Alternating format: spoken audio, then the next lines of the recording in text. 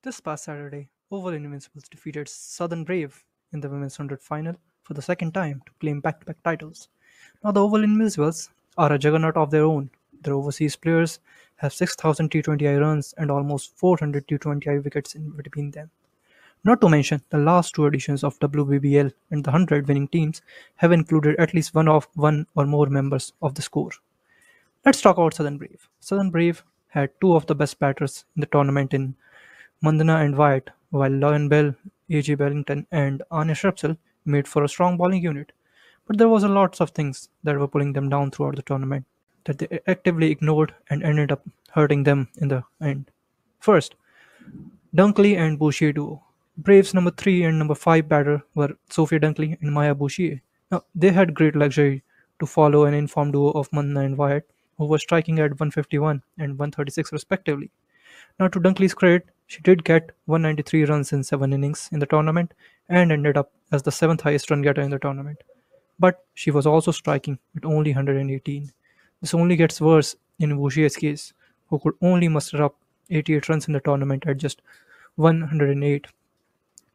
To put it simply, Dunkley went at just 5.9 runs per set while also playing the third highest number of deliveries in the tournament, while Bouchier could only go at 5.4 runs per set. That's pretty bad. This further puts pressure on the lower order of Georgia Adams, Freya Camp, and AJ Wellington, who, despite the odds, did really well. Adams being particularly impressive, striking at 136 with the bat, and also being the joint third highest wicket taker in the tournament with 9. Second, Tahlia McGrath and her management.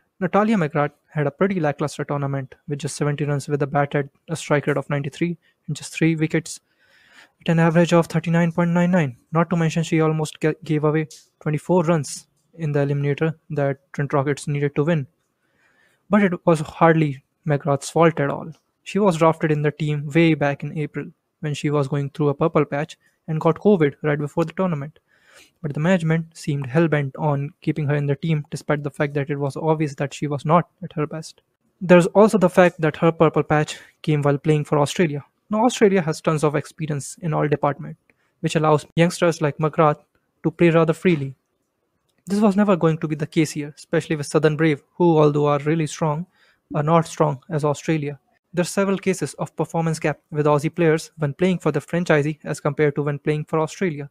A simple case of this being the current core of Sydney Sixers.